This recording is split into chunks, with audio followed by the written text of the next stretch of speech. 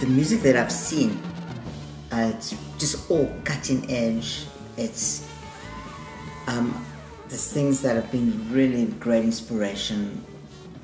Some really heavy musicians playing here. Actually, it's really amazing. And when I told my band, well, the Ureja project, yesterday, after seeing all this, the bands from the night before, John, all these guys, I think,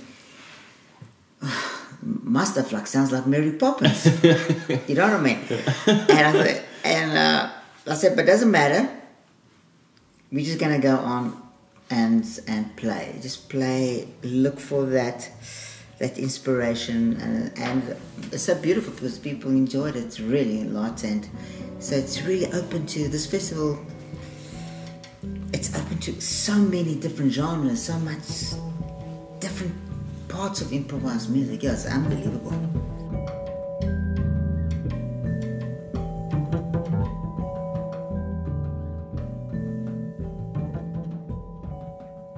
So I'm never sure if people are going to like my music because I just write my stories, my emotions, things I see and stuff like, and my experiences.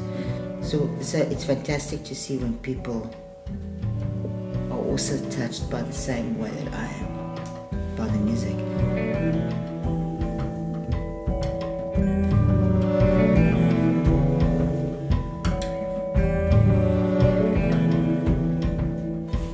When you called me, Shane, it was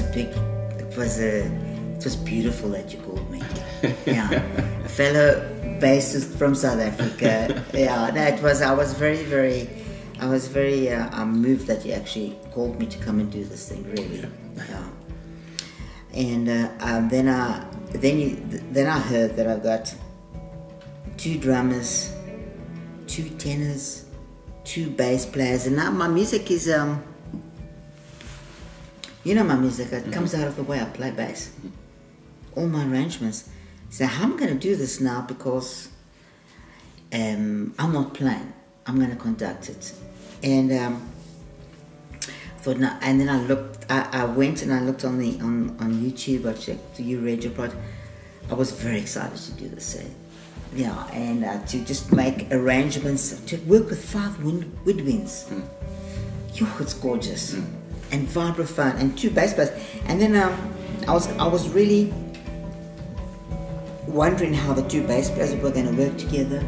I was wondering about how the 2 drummers are going to work together. But the 2 drummers locked in, eh? Yeah.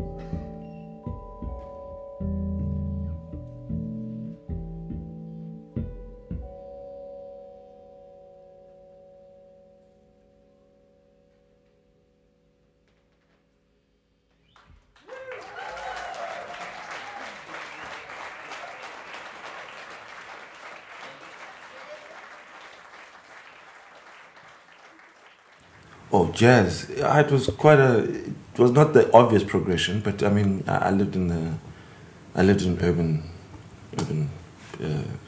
I lived in the township. I grew up in the township. I grew up in Soweto. So that was the music that was being played by my neighbors, and that was the music that was enjoyed by the people that were living around me.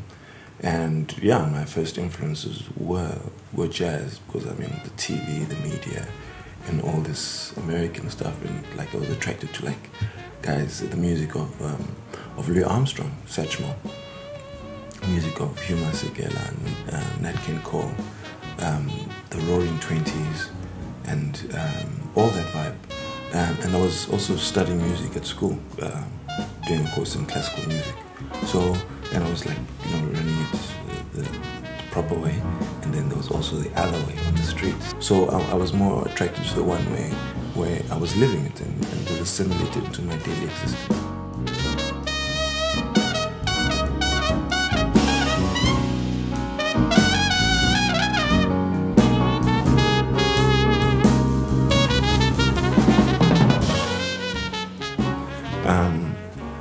I think if it was just completely straight ahead or completely avant-garde, I mean, then it would be the same. It would be the same extremity. Then it wouldn't be extreme at all, right? So you always need a balance of sweet and sour and bitter. All the tastes need to come in. So I think that for me is actually the spice of life. Is collaboration, constant interrogation to see where you are in the world. So I think that for me is what makes a great festival.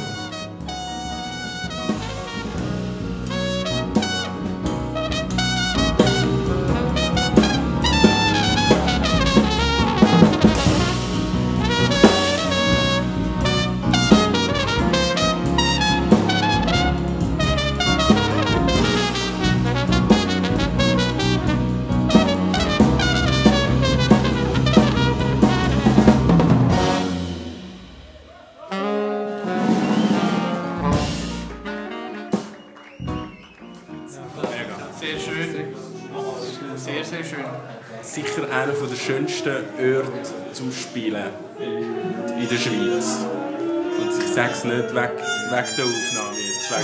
Aber nein, wirklich. Ja, nur schon der Raum selber. Irgendwie. Und dann ist irgendwie einfach so eine mega gute Stimmung von Anfang an, wenn man irgendwie reinkommt.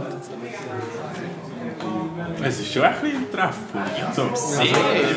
Irgendwie ist so. Das ist mega wichtig. Also, schönes Wiedersehen irgendwie und mega einen schönen Austausch. Weil du teilst mega etwas Intimes.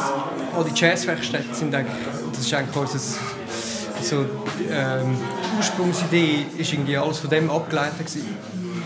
Und, also das da, wo wir jetzt spielen, ist eigentlich ein riesen Input für uns, von der Idee her, um so etwas zu machen.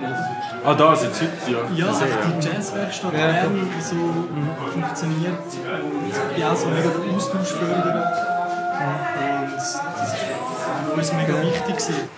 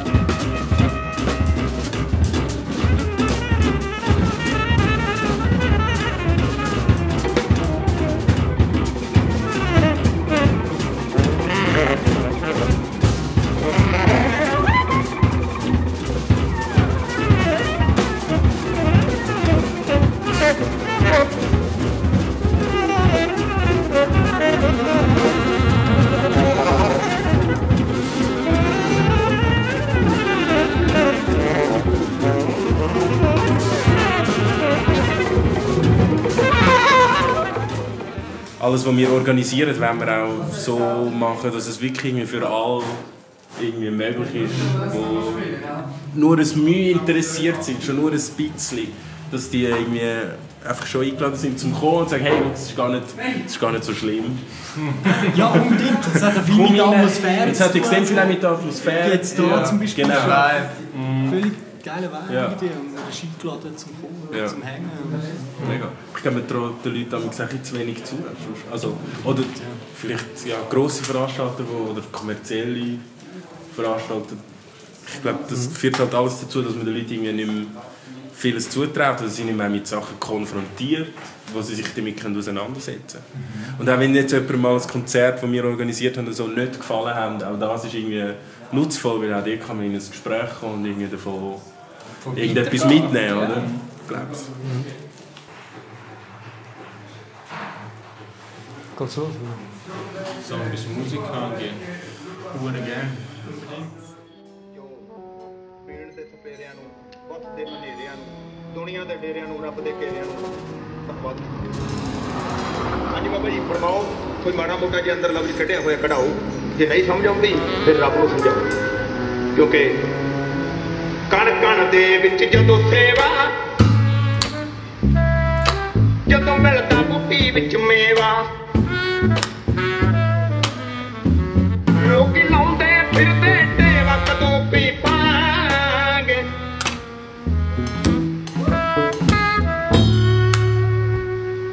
ਉਹ ਸੱਜਣਾ ਯਾਰ ਗਏ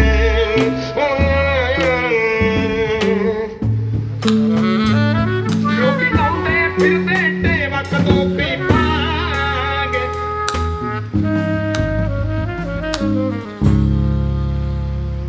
ਉਹ ਸੱਜਣਾ ਯਾਰ ਗਏ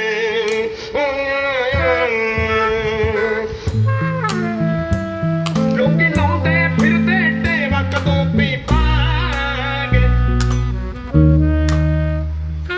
ਉਹ ਸੱਜਣਾ ਯਾਰ ਗਏ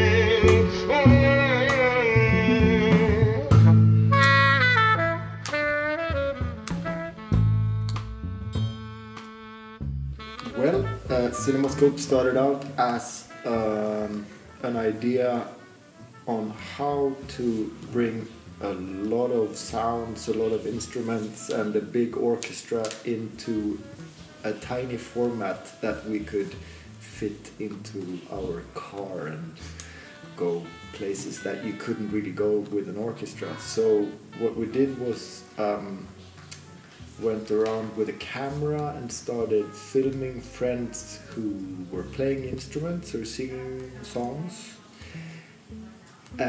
and then bringing a projector on stage. So these friends of ours, they were projected on the wall behind the band, and through the speakers you would hear our digital friends. Then this kind of broadened into us borrowing stuff from YouTube. Sweden was too small for us, so we borrowed a bunch of clips from YouTube, and now that's kind of what we do: borrow stuff from all over the world and making new music with these borrowed videos on stage. You show what we have in common, like people from all around the world, and we can just play something, and it's not. Most of the time, we can do something very simple just to show that these things connect. Right. And it's that moment that is the interesting part. And when someone watched that from another part of the world, like here in Bern tonight, that's the thing. That's definitely one of the most, as a listener, one of the most powerful experiences from listening to music is seeing how you put a magnifying glass on the beauty in something from a non-professional musician. They've posted it to YouTube without the intention of seeking fame or glory. They just share it with their friends, or it's a tutorial or something, and you show how much beauty there is in that without it having to be some polished, finished product. And also what I like is that you'll use these videos whether they're grainy or filmed on a cell phone or an old DV cam or something like that, and that's part of the texture and the sound.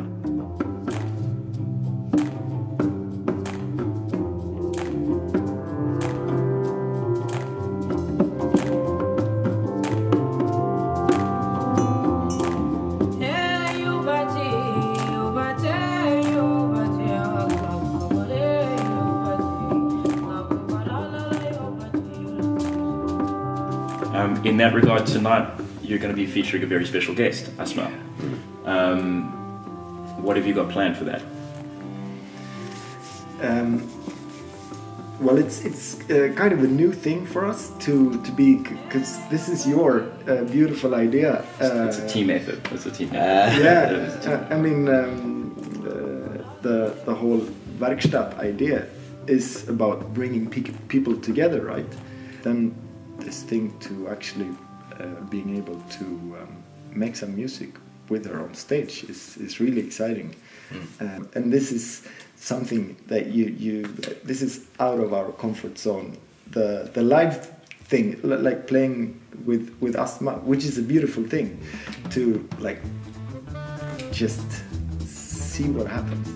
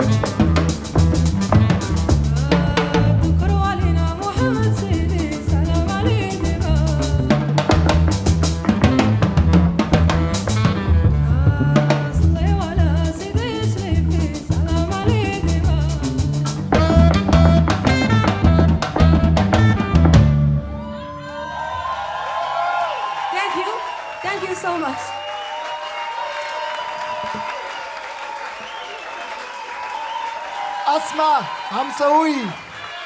Woohoo!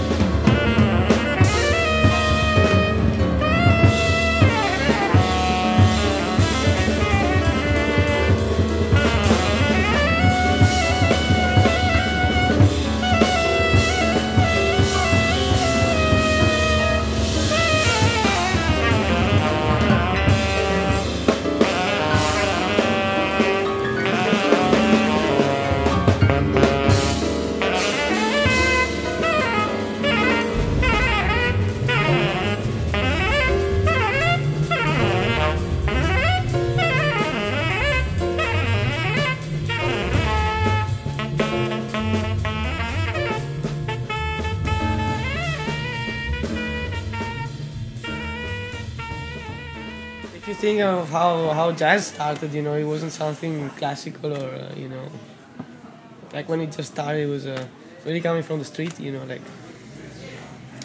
So when it gets too, like, closed in a square, it's a bit... Well, academic, let's say, when it becomes academic, it's stopped to be what it is. It's just I don't know, fake. But I didn't see any. No, not here. No. So that's good. Yeah, then I like a lot of fusion music, and here it's all fusion. You know, mix up. Nice mix. Culturally. I think maybe that's the thing that sometimes worries me a bit about the word jazz, is that people connect the word jazz with right and wrong. And I think for me the music is completely opposite of that. Also how you see how it started, it's about progress, and it's about trying out different things, and it's about not being scared about right and wrong. It's about developing, you know.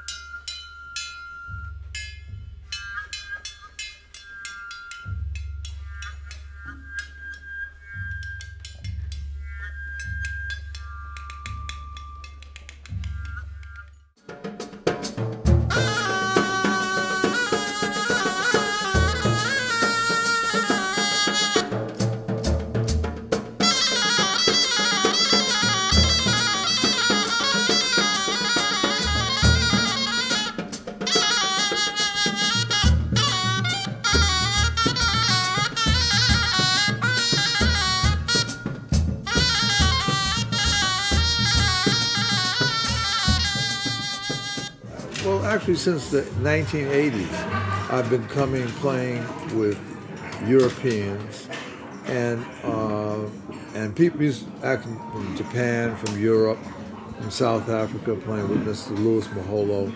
And what I learned was that you have to quickly adapt to where people are coming from, how they sound, what are their sensibilities. And you have to do it in a short time, because you don't have. Sometimes you have no rehearsals, because you're just getting on stage and you're doing an improvisation with these other musicians, and it really can't fail, in the sense that, well, you come all the way over here, it's got to work on some level. So I learned to really tap into intuitive qualities and sort of reading and feeling where people were coming from. And it works 95, 96% of the time. And even when it doesn't work, there's something that works. You don't play for an hour without having one moment that's where something magical happens. And that's what we're here for. And it's great that we're meeting musicians from Morocco, from Africa, from Switzerland, from Germany, all coming together playing. It's like it's perfect.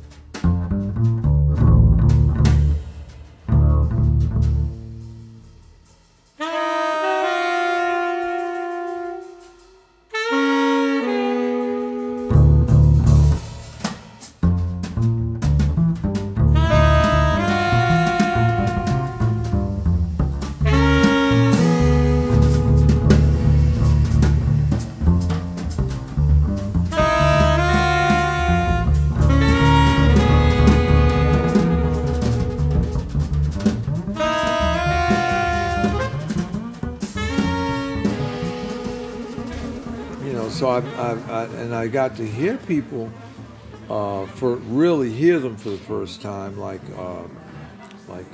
Meta Rasmussen. I've seen her play around, but this time I really got to work with her for the first time and play with her. She's excellent. No, all the musicians I'm playing with are excellent. And in a way, I wish I could stay and work with them every day. And you really get inside the ensemble. You work with it once a week, twice a week, and it's all very special. Everyone's got a special quality that has to come out.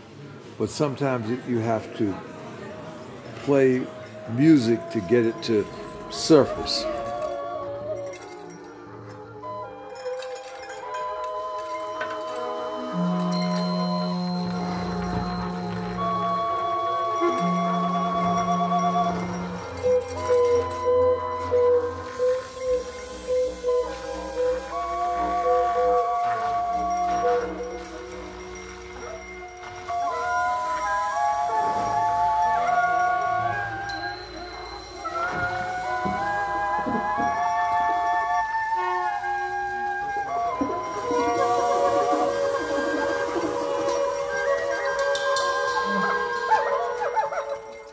Inspiration is like what they call a weed. It comes up out the concrete. You can't keep it down.